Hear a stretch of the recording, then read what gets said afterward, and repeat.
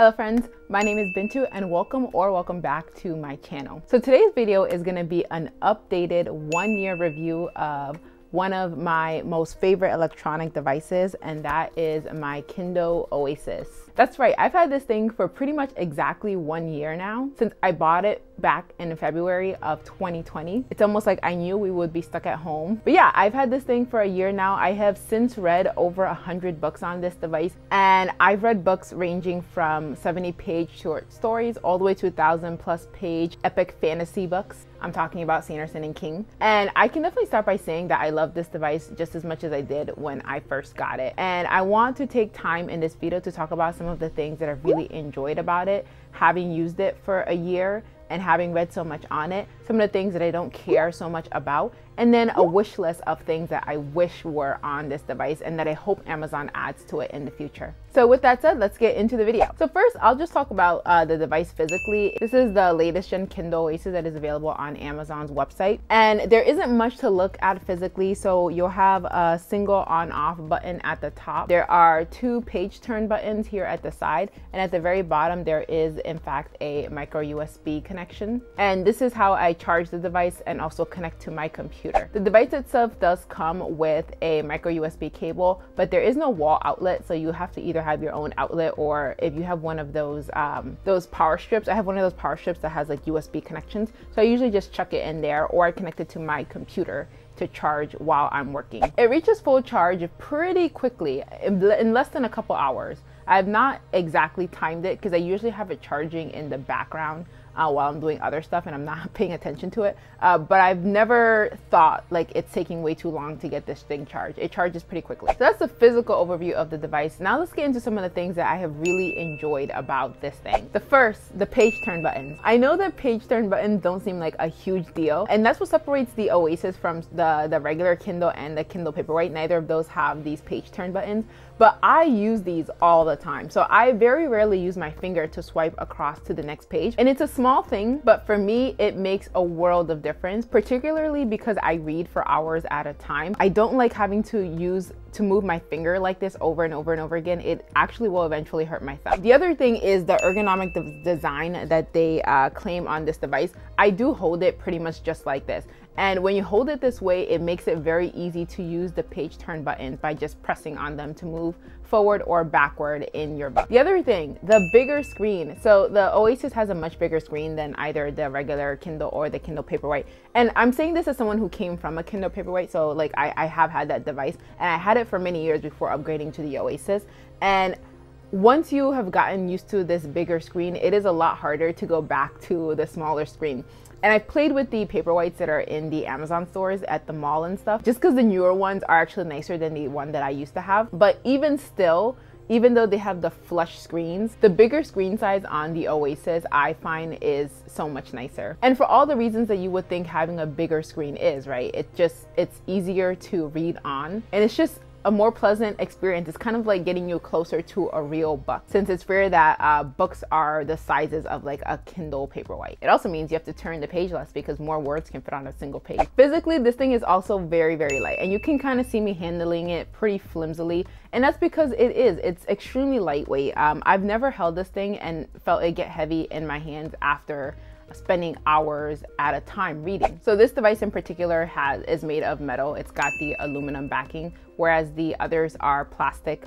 So that makes it a little bit sturdier, which I also like. Next, the warm light. The warm light is amazing. I keep it on most of the time, whether it's day or night, just because I prefer the amber colored light. This is the only one of the Kindle devices that has a warm light, and it's one of those things where you probably don't know how awesome it is until you try it. And like I said, I keep mine pretty much always on. I think that the reason that the amber light has been so popular is that it just tends to be much easier on the eyes, particularly if you read at night, which I do almost all of my reading at nighttime. Not necessarily in the dark, like I have lamps around, but at night, like before going to bed soon, I don't want to be staring at blue white light. It's much preferable to be staring at the amber colored light. And all the rest of my favorite features are things that are just pretty general to the Kindles, like across all of the devices, that make having a Kindle worthwhile. The first thing being the fact that I have access to hundreds of books at one time.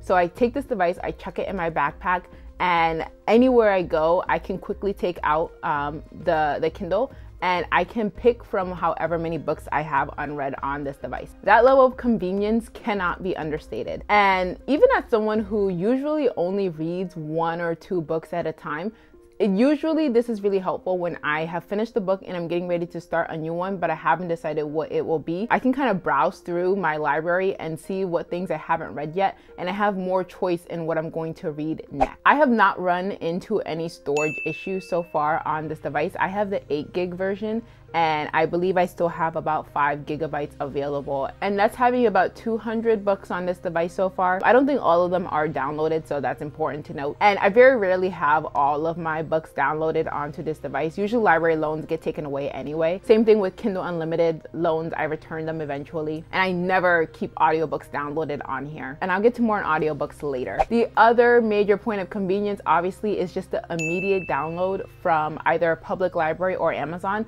I use both whenever I'm trying to get books for the Kindle device. Using the Libby app, I can get books from my public library and send them to my Kindle device from my phone in a matter of less than a minute. Or if I'm browsing on Amazon's website, I can quickly purchase the ebook and it will be automatically sent to the Kindle device. Again, this is in a matter of minutes. So if I got a book recommendation and I really want to start it right away, I can, and that's pretty awesome. And then the last 2 things I've really enjoyed, having been using the Kindle for the past year. And again, these 2 things are not technically unique to the Kindle Oasis, just to the Kindle devices in general, or e-readers. I like the percent tracker that shows up at the bottom of the screen when I'm reading a book, and it tells me I am like 60% of the way through the book, or I have like 7 minutes left in the chapter. It's a small thing, but it allows me to plan better how much more I want to read before putting a book down. And it's just a nice progress indicator. So when you're holding a physical book, you can kind of look at where your bookmark is and see how far you've gotten through the book and how much more you need to go. And you don't have that on an e-reader, but the percent tracker I find functions very well as a replacement for that. I also like the filters they put on this device, so being able to filter the books that you have by read or unread, by library loans versus purchases versus things that were from Kindle Unlimited. I mostly use the read versus unread, and this allows me to quickly go through books that I haven't read yet when I'm looking to start a new book. All right, so those are all the things that I really loved about this device, and as you can tell, that was a lot of things. I made it no secret. I absolutely love my Kindle Oasis. If some nefarious event were to befall my Kindle, I would go out and purchase a brand new one the very next day, because I use it so much and I do enjoy it so much. But there are a couple of things that I don't necessarily use that much on this device, and that's what I want to talk about next. The first, these devices have dark mode on them. I think that's across all of the devices, but I never use the dark mode. I think I tried it out once or twice, but I didn't really enjoy it. And then I think I read somewhere that dark mode technically actually drains your battery faster than just using the regular light mode. And I would rather not use something that will drain my battery faster. It's the weirdest thing because I use dark mode in other devices, like my cell phone, I keep in dark mode. My laptop settings, I try to keep those in dark mode as well. But on the actual Kindle device, I have never felt comfortable reading in dark mode on this thing. The other thing that is on here that's neat is Audible. Again, I don't use it. I have made a whole video on audiobooks on the Kindle devices, and in the end of that video, I said basically that it's a nice addition to the Kindle. However, I find it so much easier to listen to audiobooks on my phone. That's mostly because I can listen to audiobooks from various different sources, not just Audible. I can use Libby or Scribd or whatever audiobook service is available. I don't have to worry about storage issues. And I mean, my phone is always connected to either Wi-Fi or cellular, so I can immediately download things without having access to a Wi-Fi network. So I think it's cool. However, I don't ever use it. The only way that I would use it is if they added immersion reading, and that's going to be in my wish list. The third thing that I haven't really tried, so this device is waterproof. It claims to be waterproof. I'm sure it is. I have never tried it, and I quite honestly am not going to just purposely submerge my device in water. I'm gonna hope that it is in case I ever spill water on it, but I'm not gonna test that out. And neither should you. This is quite a pricey device. I don't think it's worth it. The other thing that I'll throw in this section is you'll see on my device, I have ads turned off. So I purchased this without the ads simply because I don't like the ads on the device. I know some people don't mind it, but they were really bothering me. And I picked up this device to not be shown more advertisements. So for me, it was worth it to just pay the extra, I think $20 to get them removed. Now, whether or not they should force you to pay $20 to remove ads is a whole other story. I don't think so. You're already paying so much for the device, but it is what it is. I know a lot of people can get around this issue by ordering it with ads. And then if you call up Amazon and you ask nicely, they may remove the ads for free. I actually had that done to me with my last Kindle device, but this time I just paid for it. All right, so those are all the things that I've liked, and then the things that I haven't really used so much on the Kindle device. I want to talk about some of my opinions on this device. Again, having used it over the past year, some of my experiences. First of all, I will say that I do believe that I have read more since owning the device. So this past year has been the year in which I have read more books than I've ever read in any year of my life. Now, to be fair, there were a lot of circumstances that led to that cannot be entirely attributed to the Kindle, including, you know, a worldwide lockdown, as well as the fact that I started a booktube channel. So that's kind of been keeping me motivated to read more since I talk about books on this channel. I also love using Audible, and I think adding audiobooks to my reading has also helped me read more books in general. Another thing that I'd like to say, because sometimes people ask about this is an e-reading device. It is not a tablet. So I have actually an iPad that I use when I need something for tablet purposes, like browsing the web or watching videos. This is not that. This is basically only good for reading books. Is it expensive for a device that is only used for reading books? Yeah, that being said, not everyone needs to get one of these.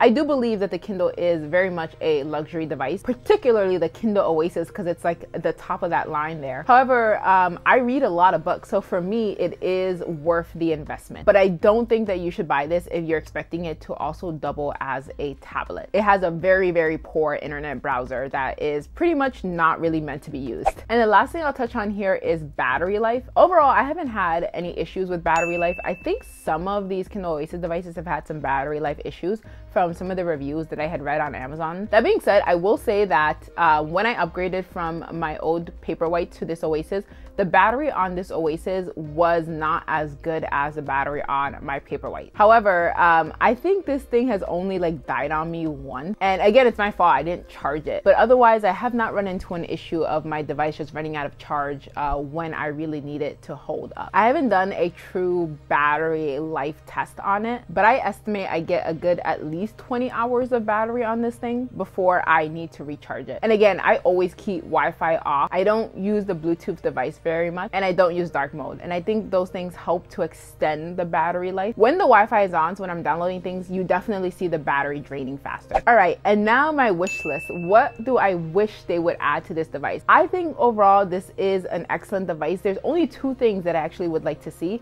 The first is immersion reading. So immersion reading is where you can listen to the audiobook and it goes along with the actual ebook. This is available on the Kindle app and I think the Kindle Fire tablets as well, but it is not available on the Kindle devices.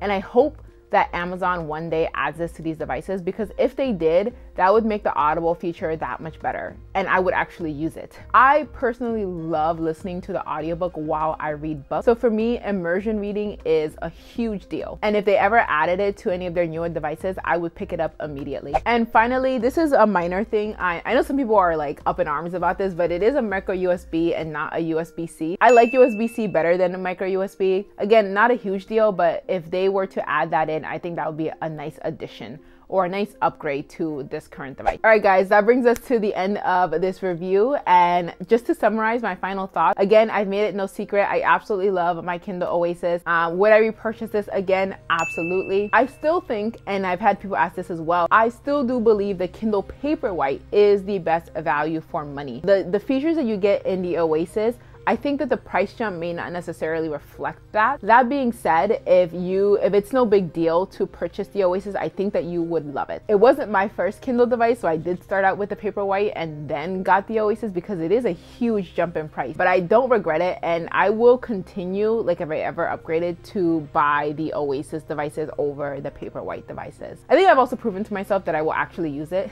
and get my money's worth, so there's also that. And with all that said, as always, thank you so much for watching, and I'll see you in the next one.